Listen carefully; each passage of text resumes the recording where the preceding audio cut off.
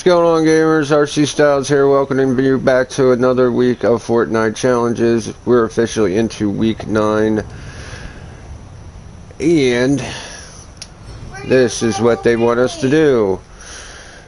First, we need to search chests at Pleasant Park, eliminations at the Fortilla, gas up a vehicle at Caddy Corner, stoke a campfire at Camp Cod, collect metal at Hydro 16, eliminate henchmen or marauders, and then as a team they also want you to do that again, eliminate henchmen or marauders.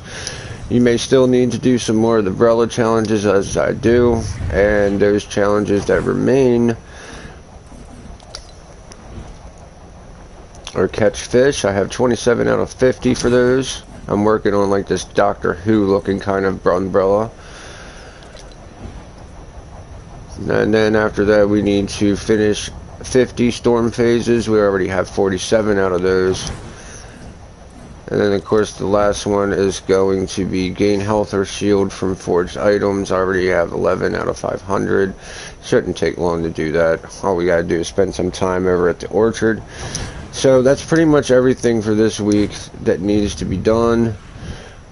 I usually like to end these with stupid dances, but instead I'm going to end these with what I consider to be one of the coolest fucking emotes ever.